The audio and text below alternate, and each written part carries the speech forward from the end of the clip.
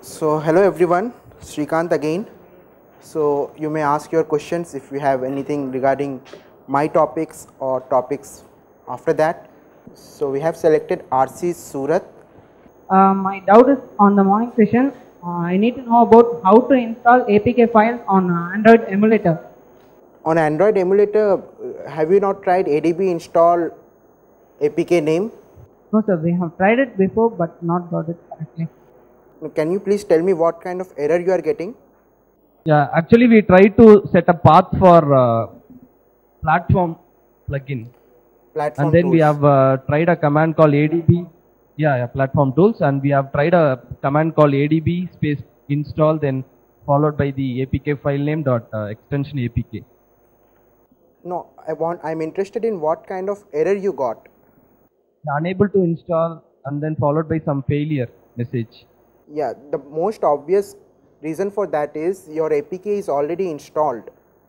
So you may try ADB install -r, then your APK name. Sorry sir, actually we have tried to install Clicker software, Clicker APK. It is not yet installed before. See, because if you are getting a failure message, that means your ADB is working fine, and there is something problem with your installation. The default way how it works is when you install anything, it expect that there is no previous version of that application. So to override that, you have to use ADB install space -r, then APK name. 1152 St. Joseph College. Okay, I want to know about the is the Aakash tablet can be used as an emulator? Emulator is different and Aakash tablet is different. I didn't get your question right. Means Aakash tablet is real hardware. If you want to use Aakash tablet as emulator, that doesn't make any sense. Means emulators are virtual machines, so they are totally different.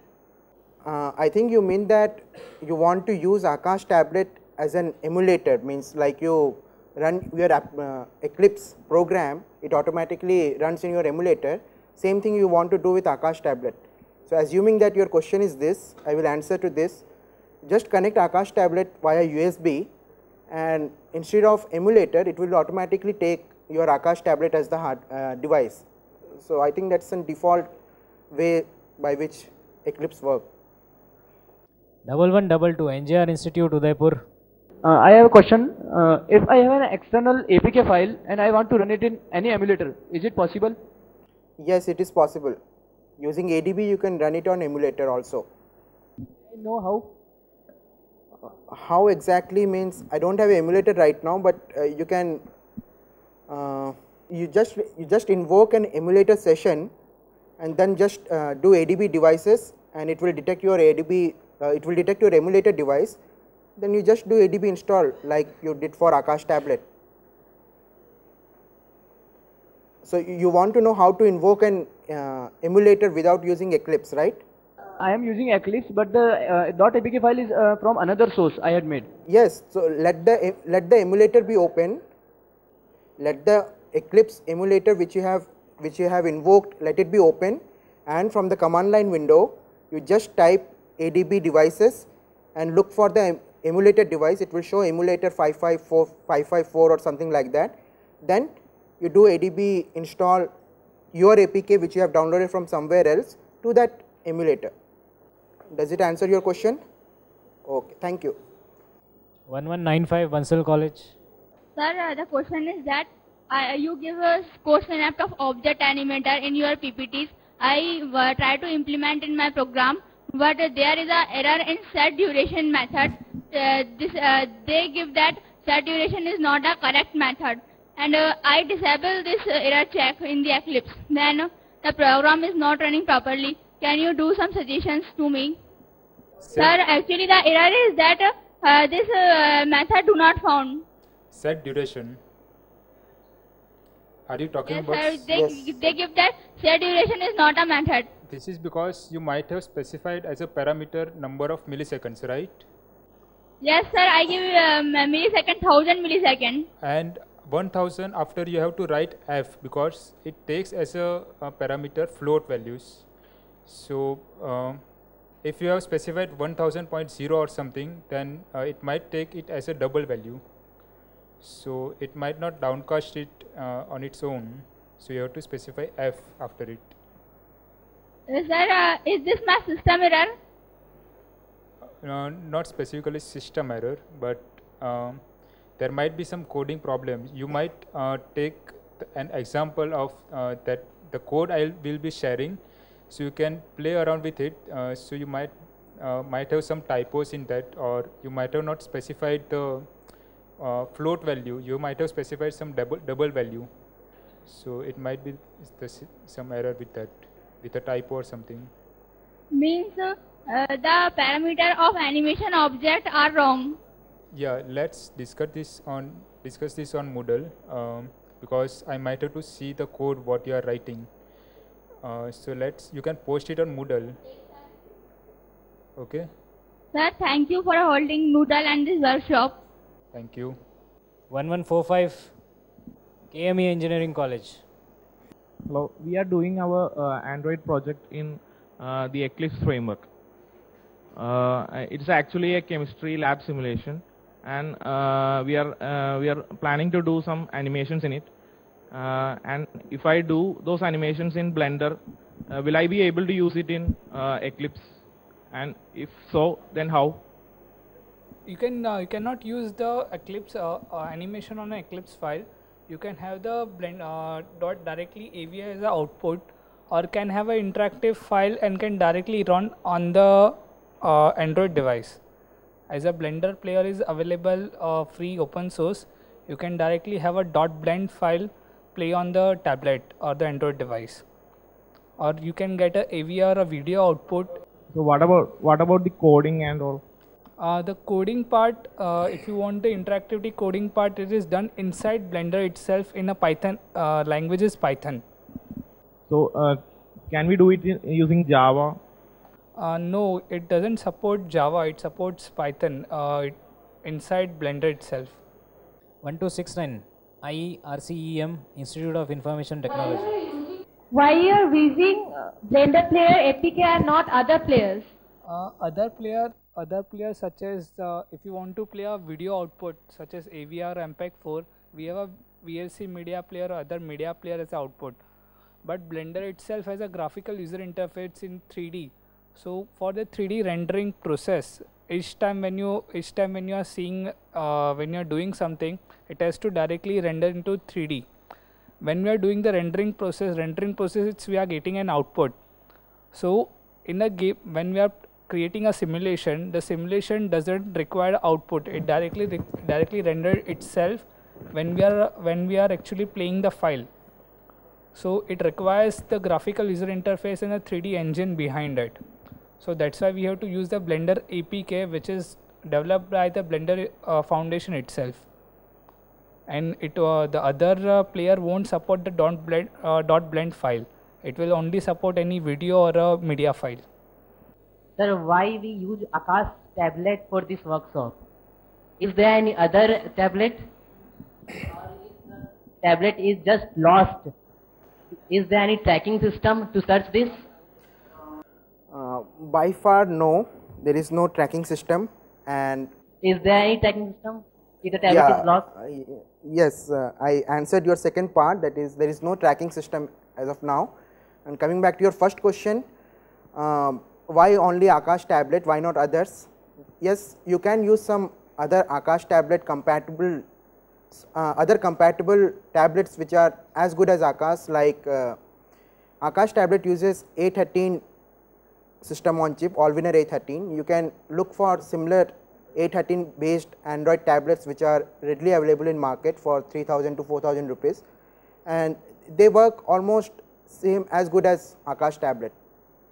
You can use your phone, you can use any tablet for this development. There is no specific requirement that you have to use Aakash only. 1075 DY Patil College. Go ahead now.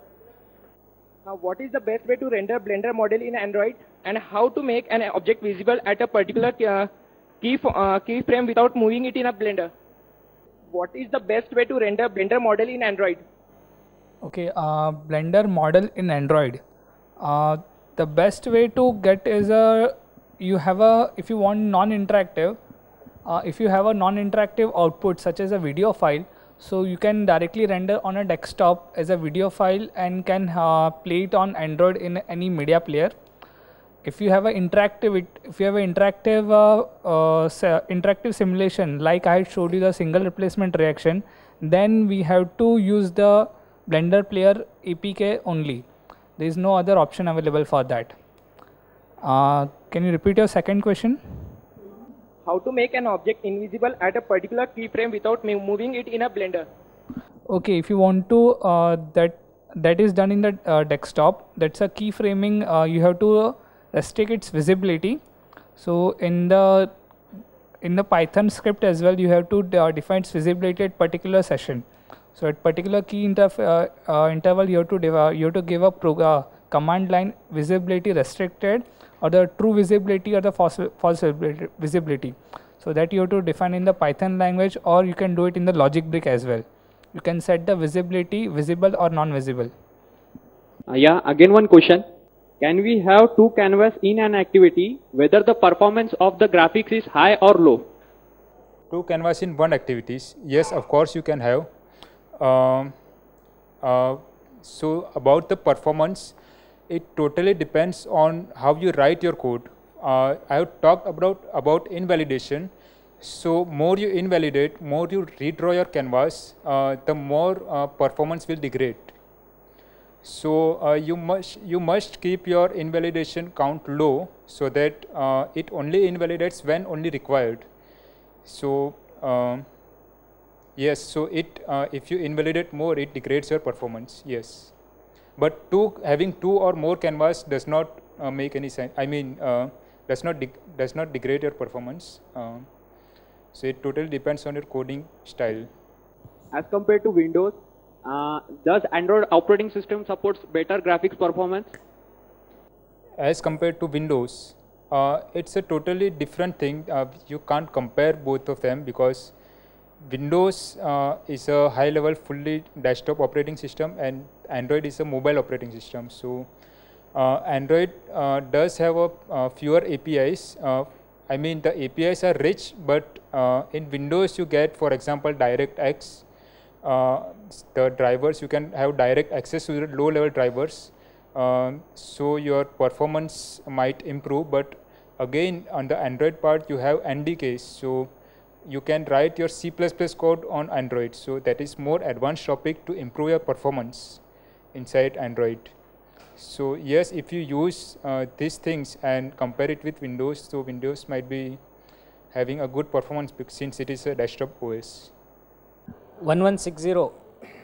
Hello, first of all, I want to say that I am not asking a doubt about the sessions still taken.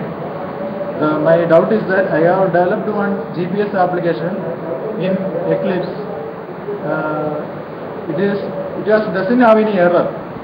GPS APK was installed and emulated, but unfortunately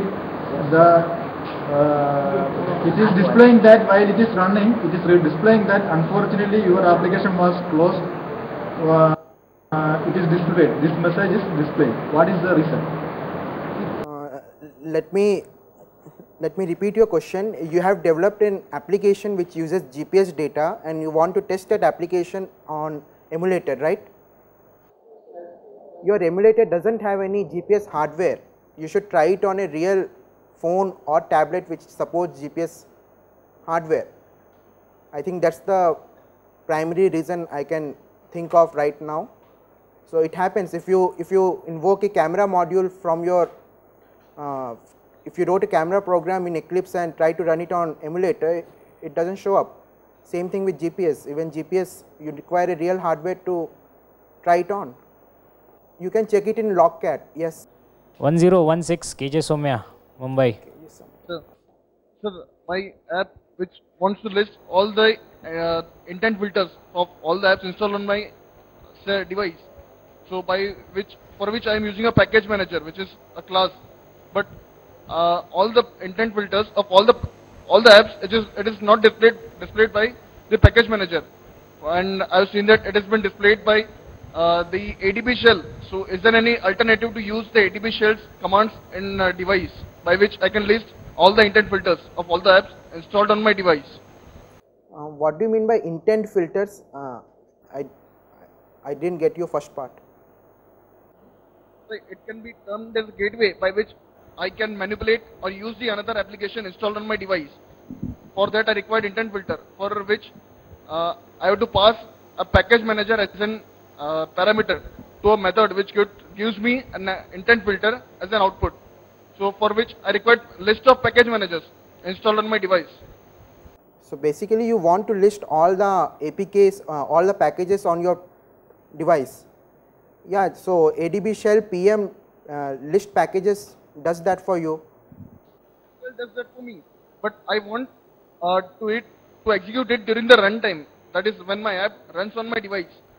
Yes, so you can write a small bash script which will do for you.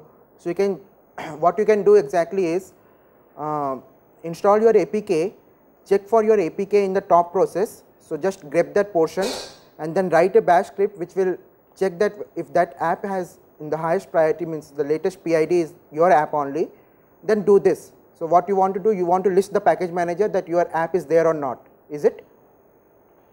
Okay, but sir, how to get the output of bash script and use that in my Java code? That is a difficult, that is a different topic, means that totally depends on what kind of application you are developing. I am talking about ADB shell through that way. So actually I don't have any clues how to do it on Eclipse. Thank you. 1032 Mufakkam Jah College, Hyderabad.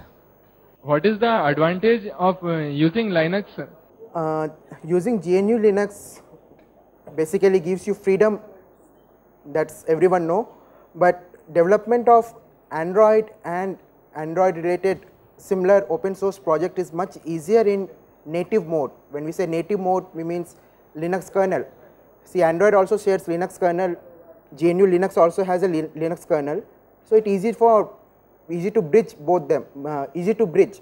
So whatever you means, it is easy to set up a development environment on a Linux machine rather than Windows. And as I said before, there are plenty of open source operating systems, mobile operating system, tablet and desktop operating system dominating the market. So there will be a good advantage if you use GNU Linux as your default operating system. Is that your question? Yes sir, thank you. One more question sir. Yes, please. Sir, is there any MATLAB or other softwares that can be provided on Aakash or any Android there is a peripherals? Yeah, there is a Scilab running on Aakash which you can use. Scilab is an open source equivalent for MATLAB. So Scilab port is already available. You can just look for apl.apk in our repository, and that will help you. So you can run MATLAB codes on Aakash. The package name is APL, Aakash Programming Lab. 1090 KCS. Hello sir, now you teach how to draw 2D object by using OpenGL. Can you explain how to draw the 3D object, same OpenGL method? So I have explained how to draw on canvas. So there is an GL surface view inside Android. So similar to what we have extended view and we have got the reference of canvas, we need to get a reference of GL surface view. And then we can use the APIs, OpenGL APIs like GL TranslateX, GL RotateX, etc. If you know OpenGL, then you can easily port your application to Android because they are the similar APIs and the same concept works here. So first you will need to learn what is the OpenGL, basics of OpenGL. So once your app is, once you know OpenGL, you can easily develop your app similar to what we have seen in Canvas. You can use GL surface view and yes, and you can render your application in. Sir, will you share APIs? Yes, so that is similar to what we used APIs in Canvas. So there is a whole set of API which is there is for example, I'll give a few function names. For example, GL TranslateX, GL Rotate, etc. So you need to pass the parameters, and that API, if you want to get a full reference of that API, you can check the developer Android developer site d.android.com. So there is a full set of API, and if you know GL, there will not be any difficulty in learning that APIs. So the main idea is to learn the OpenGL. 1121 SVP Engineering College, Visakhapatnam.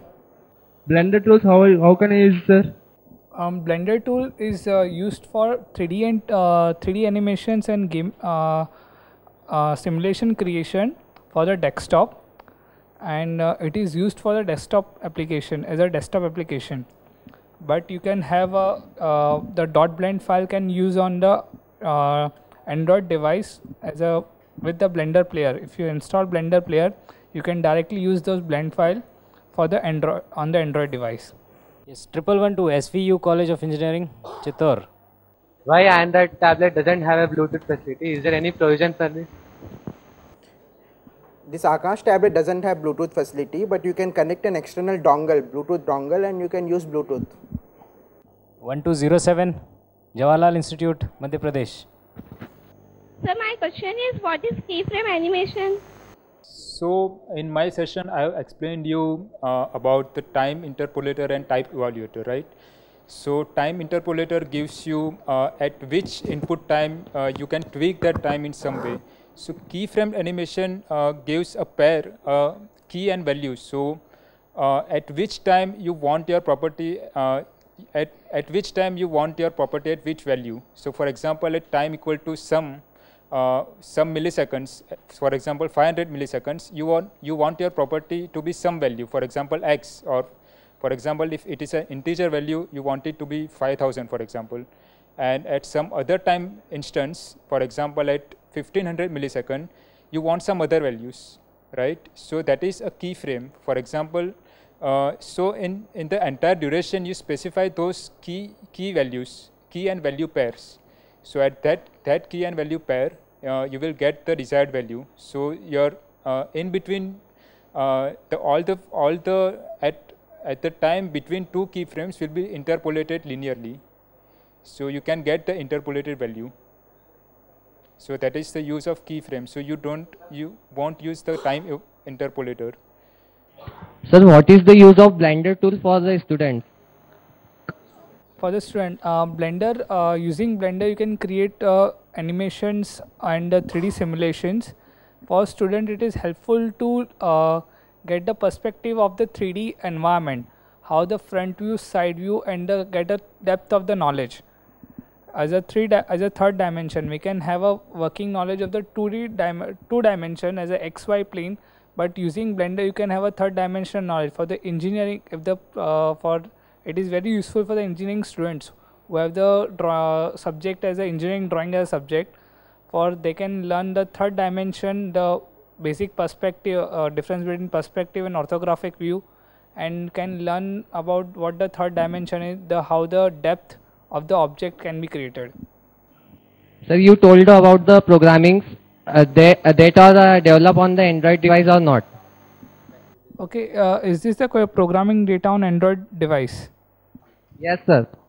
Programming data on Android device, the programming file, the Blender setup itself runs on the desktop, and then you can transfer the file on the Android device.